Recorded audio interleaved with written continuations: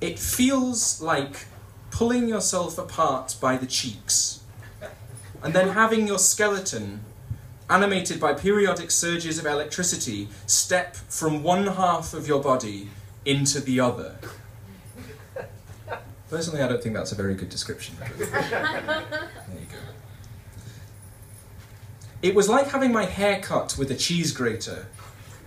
As the hollow teeth ground down to my scalp, I found that my skin and my skull and everything below it was all made of hair, and the blades tugged as the barber planed his hand through me, and the strands of me stretched and broke into fluttering breaths that collapsed and gathered onto the floor to be swept into the next room. You can make of that what you will.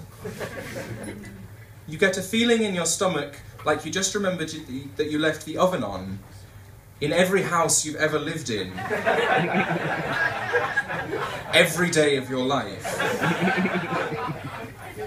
Imagine having your left eye replaced by a hazard light and your right eye turned fully inwards to watch the flashing danger orange of your own organs pulsing against the inside of your skull. I was alone. So fucking utterly alone. Like nothing I've ever felt before. Like being dropped on top of a mountain. And the air is so thin you can't breathe or see anything. Like my soul had been cut out of me with a scalpel. I actually felt any happiness, any love, any positivity I had ever experienced in my life dug and clawed out of my being, the raw cavity of my body covered up clumsily with peeled skin and corroded muscle tissue. Since that day, my whole body feels like a scar. Every step, every movement of my body is like walking through razor wire. I would kill myself, but I no longer have...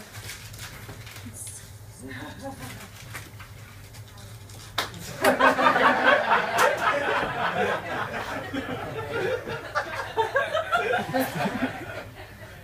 don't think I was supposed to read that one, sorry. It felt like being beaten to death by a doppelganger of yourself, constructed from a lifetime's worth of the sludge dug out from underneath your fingernails. It was better than sex.